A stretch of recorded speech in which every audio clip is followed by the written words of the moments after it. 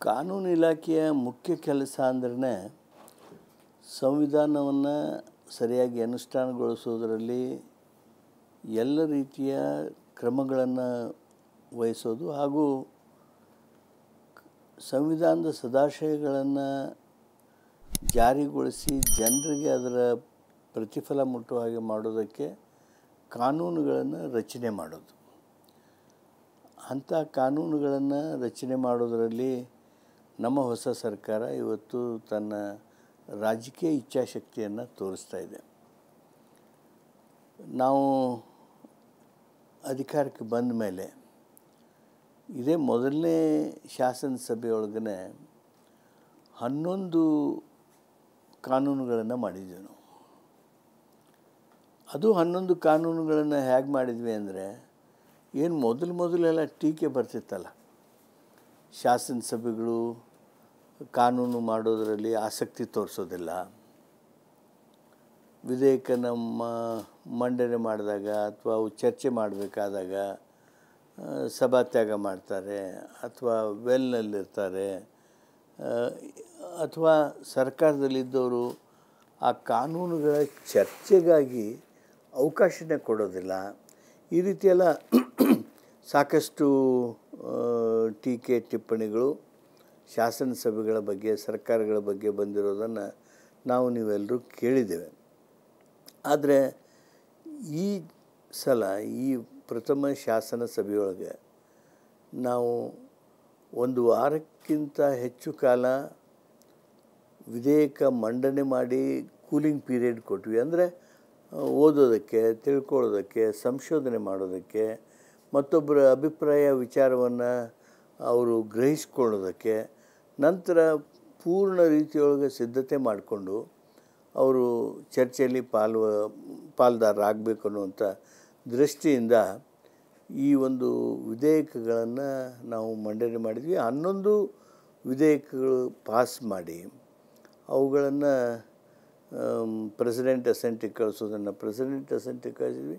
ಸುಮಾರು 9 ಕಾನೂನುಗಳು ಈಗಾಗಲೇ ರಾಜ್ಯಪಾಲರಿಂದ ಅದೇ ಸ್ಪೀಡ್ನೊಳಗೆ ಆಗಿ ಬಂದವು ಅನ್ನೋದನ್ನು ಭಾಳ ಸಂತೋಷದಿಂದ ಹೇಳೋದಕ್ಕೆ ಬಯಸ್ತೀನಿ. ಇದೇ ಕಾನೂನು ಇಲಾಖೆಯಾಗಿ ಮಾಡಬಹುದಾಗಿರ್ತಕ್ಕಂಥ ಒಂದು ಅತ್ಯಂತ ಮಹತ್ವದ ಕೆಲಸ ಅಂದರೆ ಕಾನೂನು ರಚನೆ ಹಾಗೂ ಉತ್ತಮವಾಗಿರ್ತಕ್ಕಂಥ ಕಾನೂನು ರಚನೆ, ಜನಪರವಾಗಿರ್ತಕ್ಕಂಥ ಕಾನೂನು ರಚನೆ. ನೋಡಿ, ನಾವು ಈಗ ಈ 9 ಕಾನೂನುಗಳು ಅಥವಾ 11 ಕಾನೂನುಗಳೇನಿವೆ, ವಿಧೇಯಕಗಳನ್ನೇನು ಮಂಡನೆ ಮಾಡಿದ್ವಿ, ಕಾನೂನುಗಳಾಗಿವೆ, ಅವುಗಳಲ್ಲಿ ಒಂದು ಭಾಳ ಮಹತ್ವದ್ದು. ಭಾಳ ಜನ ಮಾತಾಡ್ತಿದ್ವಿ ನಾವು. ಏನು ಮಾತಾಡ್ತಿದ್ವಿ? ಬಡವರಿಗೆ ಇವತ್ತಿನ ನ್ಯಾಯದಾನ ವ್ಯವಸ್ಥೆಯೊಳಗೆ, ಜಸ್ಟಿಸ್ ಡೆಲಿವರಿ ಸಿಸ್ಟಮ್ನೊಳಗೆ ಬಡವರಿಗೆ ನ್ಯಾಯ ಸಿಗೋದಿಲ್ಲ. ಈ ವಿಳಂಬಿತವಾಗಿರ್ತಕ್ಕಂಥ ನ್ಯಾಯ ಅದು ನ್ಯಾಯನ ಅಲ್ಲ. Justice delayed is justice denied. ಆ ಹಿನ್ನೆಲೆಯೊಳಗೆ ನಾವು ಬಡವರಿಗೆ, ವಿಶೇಷವಾಗಿ ಯಾರಿಗೆ ವಿಳಂಬವನ್ನು ವಿತ್ಸ್ಟ್ಯಾಂಡ್ ಮಾಡೋದಕ್ಕೆ ಸಾಧ್ಯ ಆಗೋದಿಲ್ಲ, ಅವ್ರಿಗೆ ಬೇಗ ನ್ಯಾಯ ಕೊಡಿಸ್ಬೇಕು ಅನ್ನುವಂಥ ದೃಷ್ಟಿಯಿಂದ CPCಯನ್ನು, ಸಿವಿಲ್ ಪ್ರೊಸೀಜರ್ ಕೋಡನ್ನು ನಾವು ತಿದ್ದುಪಡಿ ಮಾಡಿ ಬಡವರ ಪ್ರಕರಣಗಳಲ್ಲಿ 6 ತಿಂಗಳಿಗಿಂತ ಹೆಚ್ಚು ಕಾಲ ತೆಗೆದುಕೊಳ್ಬಾರ್ದು, 6 ತಿಂಗಳದ ಒಳಗಾಗಿ ಅವುಗಳನ್ನು ನಾವು ವಿಲೇವಾರಿ ಮಾಡಬೇಕು. ಆಮೇಲೆ ಅನ್ನೆಸೆಸರಿ ಅಡ್ಜರ್ನ್ಮೆಂಟ್ ಕೊಡಬಾರ್ದು, ಲಾಂಗ್ ಡೇಟ್ಸ್ ಕೊಡಬಾರ್ದು. ಹೀಗೆ ಆ ಕಾನೂನಿನೊಳಗಿನ ಇನ್ಬಿಲ್ಟ್ ಸಿವಿಲ್ ಪ್ರೊಸೀಜರ್ ಕೋಡನ್ನು ನಾವು ಅಮೆಂಡ್ಮೆಂಟ್ ಮಾಡಿ ಇವತ್ತು ಒಂದು ಜನಪರವಾಗಿರ್ತಕ್ಕಂಥ ಕಾನೂನನ್ನು ಮಾಡಿದ್ವಿ. ಆಮೇಲೆ ತಮಗೂ ಗೊತ್ತಿದ್ದಾಗೆ ಸರ್ಕಾರ ಅಂದರೆ ಅದೊಂದು ದೊಡ್ಡ ವ್ಯಾಜ್ಯ ಹೂಡತಕ್ಕಂಥ ಒಂದು ಸಂಸ್ಥೆ. ಅದು ಗೌರ್ಮೆಂಟ್ ಈಸ್ ಎ ಬಿಗ್ಗೆಸ್ಟ್ ಲಿಟಿಗಂಟ್ ಅಂತಲೇ ಎಲ್ಲ ಕಡೆ ಪ್ರತೀತಿ ಆಗಿರ್ತಕ್ಕಂಥದ್ದು. ಆದ್ದರಿಂದ ಇದಕ್ಕೆ ಭಾಳ ಮಹತ್ವ ಕೊಟ್ಟು ಜನಹಿತನೂ ಆಗಬೇಕು, ಸರ್ಕಾರಕ್ಕೂ ಅನುಕೂಲ ಆಗಬೇಕು ಅಂಥೇಳಿ ಈಗಾಗಲೇ ನಾವು ಕರ್ನಾಟಕ ವ್ಯಾಜ್ಯ ನಿರ್ವಹಣಾ ಕಾನೂನನ್ನು ಮಾಡಿದ್ದೀವಿ. ನಾವು ಉದ್ದೇಶ ಇಷ್ಟೇ, ನಾವು ಏನು ಪ್ರಕರಣ ದಾಖಲು ಮಾಡಿರ್ತಿದ್ವಿ ಆ ಪ್ರಕರಣಗಳಲ್ಲಿ 170ಕ್ಕೂ ಹೆಚ್ಚು ನಾವು ಸೋಲ ಅನುಭವಿಸುತ್ತಿದ್ವಿ. This is as regards civil cases are concerned. If you look at criminal cases, 95, more than 95% are where government loses. Criminal ಕೇಸಸ್ನಲ್ಲಿ 95%ದಷ್ಟು ಸರ್ಕಾರ ಸೋಲೊಪ್ತದೆ. ಸಿವಿಲ್ ಕೇಸ್ನಲ್ಲಿ 70%ಗಿಂತ ಹೆಚ್ಚು ನಾವು ಸೋಲ್ತೇವೆ. ಏನು ಇಷ್ಟು ಪ್ರಕರಣ ಮಾಡಿ ಇಷ್ಟು ದೊಡ್ಡ ಕಾಂಟಿಂಜೆಂಟ್ ಆಫ್ ಅಡ್ವೊಕೇಟ್ಸ್ನಿಟ್ಟು ನಾವು ಸರ್ಕಾರ ಕಾನೂನು ರೀತಿ ಕೆಲಸ ಮಾಡುವಾಗ ಸೋಲು ಯಾಕೆ ಆಗಬೇಕು? ಇದು ದೊಡ್ಡ ಪ್ರಶ್ನೆ ಸರ್ಕಾರದ ಎದುರಿಗಿತ್ತು, ಜನರಿಗೆ ಮನಸ್ಸಿನೊಳಗೂ ಇತ್ತು. ಇವತ್ತು ಈ ಎಲ್ಲ ಪ್ರಕರಣ ಹಿಂಗೆ ಆಗೋದಕ್ಕೆ ಕಾರಣ, ಈ ವ್ಯವಸ್ಥೆ ಹಿಂಗೆ ಆಗೋದಕ್ಕೆ ಕಾರಣ ಅಂದರೆ ನಮ್ಮ ವ್ಯಾಜ್ಯ ನಿರ್ವಹಣೆಯೊಳಗೆ ದೋಷ ಇದೆ. ಎಷ್ಟರ ಮಟ್ಟಿಗೆ ದೋಷ ಇತ್ತು ಅಂದರೆ, ಸ್ವಾತಂತ್ರ್ಯ ಬಂದು 75 ವರ್ಷ ಆಗಿದ್ರೂ ಸಹಿತ ಸರ್ಕಾರಿ ವ್ಯಾಜ್ಯ ನಿರ್ವಹಣೆ ಹೇಗೆ ಆಗಬೇಕು ಅನ್ನೋದ್ರ ಬಗ್ಗೆ ಸ್ಪಷ್ಟ ನಿರ್ದೇಶನಗಳು ಇರಲಿಲ್ಲ. ಇದ್ದು ಕೆಲವು ಸರ್ಕ್ಯುಲರ್ಸ್ ಇದ್ದವು, ಆರ್ಡರ್ಸ್ ಇದ್ದವು, ರಾಜ್ಯ ಸರ್ಕಾರದ ಆದೇಶಗಳು.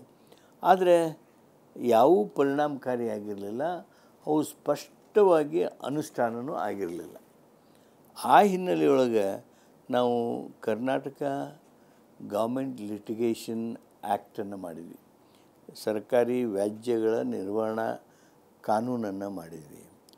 ನಾವು ಮೊದಲೇದು ಮಾಡಿದ್ದು ಅಂದರೆ ಆ ಕಾನೂನೊಳಗೆ ನಮ್ಮ ಸರ್ಕಾರಿ ವಕೀಲರು, ಸರ್ಕಾರದ ಪರವಾಗಿ ಯಾರು ಕೇಸನ್ನು ನಡೆಸ್ತಾರೆ ಅವರು ಆರ್ಗ್ಯುಮೆಂಟ್ ಮಾಡಿದರೆ ಅಷ್ಟೇ ಸಾಲದು, ಅಥವಾ ನಾವು ಓರಲ್ ಸಬ್ಮಿಷನ್ ಮಾಡಿದ್ದೇವೆ ಅಂದರೆ ಸಾಲದು. ಅದೆಲ್ಲವೂ ಸಹಿತ ಲಿಖಿತವಾಗಿ ಆ ಕೋರ್ಟ್ಗಳಿಗೆ, ನ್ಯಾಯಾಲಯಗಳಿಗೆ ಸಲ್ಲಿಸಬೇಕು.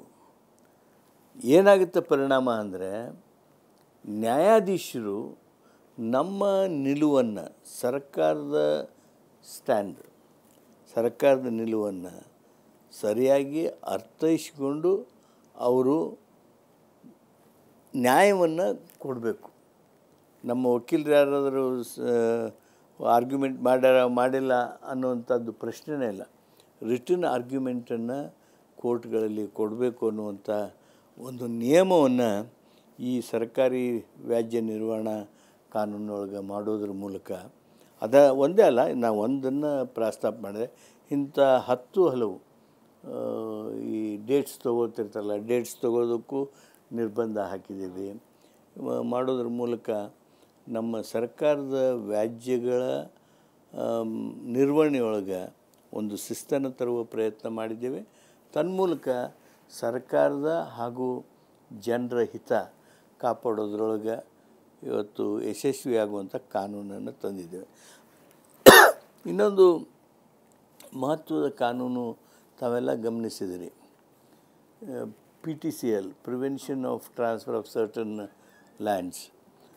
ನಿಮಗೂ ಎಲ್ಲ ಗೊತ್ತಿದೆ, ಕಾನೂನಿತ್ತು, ದಲಿತರ ಭೂಮಿ ಯಾರು ತಗೋಬಾರ್ದು,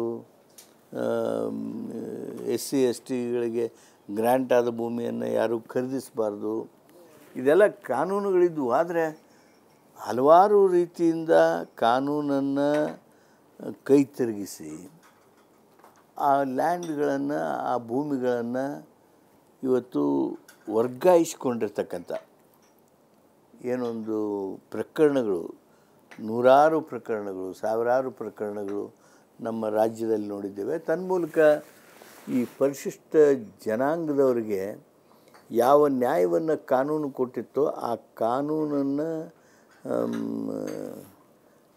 ತಿರುಚಿ ಮಾಡಿರ್ತಕ್ಕಂಥ ಆ ಆಸ್ತಿಗಳನ್ನು ಕಬಳಿಸಿರ್ತಕ್ಕಂಥದ್ದನ್ನು ನಾವು ಇವತ್ತು ವಾಪಸ್ ದಲಿತರಿಗೆ ಮುಟ್ಟಬೇಕು ಅನ್ನೋ ರೀತಿಯೊಳಗೆ ಕಾನೂನನ್ನು, ಕ್ರಾಂತಿಕಾರಕ ಕಾನೂನನ್ನು ಮಾಡಿದ್ದೇವೆ.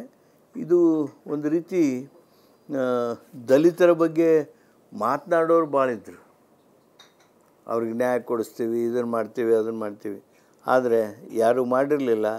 ನಾವು ಸನ್ಮಾನ್ಯ ಸಿದ್ದರಾಮಯ್ಯನವರ ನೇತೃತ್ವದಲ್ಲಿ ಕಾಂಗ್ರೆಸ್ ಸರ್ಕಾರ ಈ ಒಂದು ಉದ್ದೇಶವನ್ನು ಈಡೇರಿಸೋದ್ರೊಳಗೆ ಈ ಕಾನೂನು ಮುಖಾಂತರ ಮಾಡಿದ್ದೇವೆ.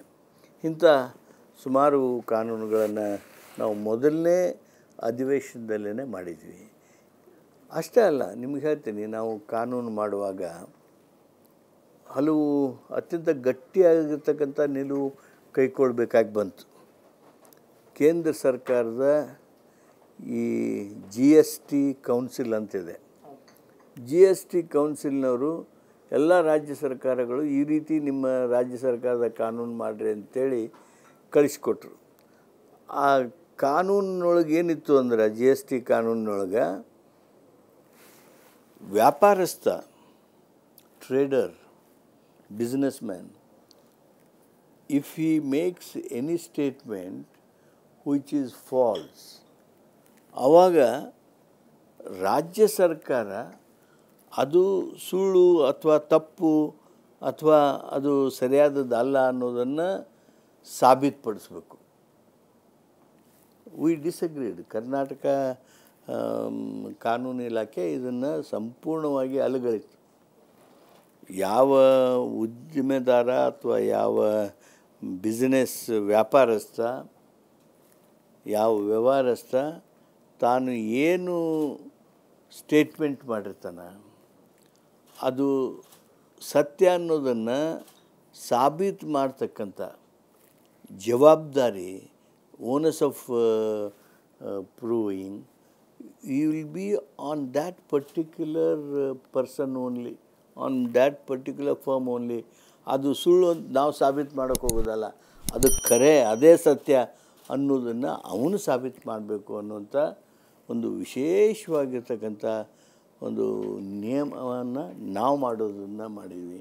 ನಾವು ಅವ್ರು ಕಳಿಸಿರ್ತಕ್ಕಂಥ ಯಾವುದೇ ರೀತಿಯಾಗಿರ್ತಕ್ಕಂಥ ಆ ಒಂದು ಸಲಹೆಯನ್ನು ಅಲ್ಲುಗಳೆದು ಆ ಕೆಲಸ ಮಾಡಿದ್ವಿ. ಇಂಥ ಹಲವಾರು ಕಾನೂನುಗಳನ್ನು ಮೊದಲೇ ಶಾಸನಸಭೆಯೊಳಗೆ ಮಾಡೋದ್ರ ಮೂಲಕ ಬದಲಾದ ವಾತಾವರಣವನ್ನು ಕಾನೂನು ಇಲಾಖೆ ತನ್ನ ಹೊಸ ಶೈಲಿಯನ್ನು, ಹೊಸ ರೂಪವನ್ನು, ಹೊಸತಾಗಿರ್ತಕ್ಕಂಥ ತನ್ನ ನಿಲುವುಗಳನ್ನು ಇವತ್ತು ಅಭಿವ್ಯಕ್ತಗೊಳಿಸಿದೆ.